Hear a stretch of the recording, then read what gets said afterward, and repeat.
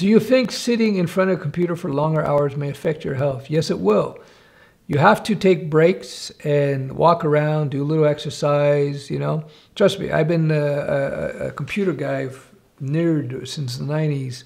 You gotta exercise, dude. You'll be much more productive. As I've discussed in other streams, again, from the science, most people can work optimally or at peak level for mental work about 3 to 4 hours a day. Then after, you want to do light work.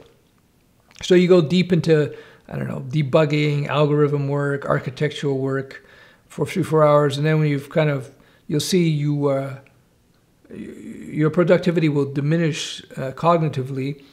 And then what happens, then you can do some light work, some light planning or something like that. Go take a walk for half an hour. Telling you, exercise, healthy body, healthy mind, healthy body, healthy mind. It's not BS. It's going to help you. You're going to be much more productive to take that time out to actually go do some working out.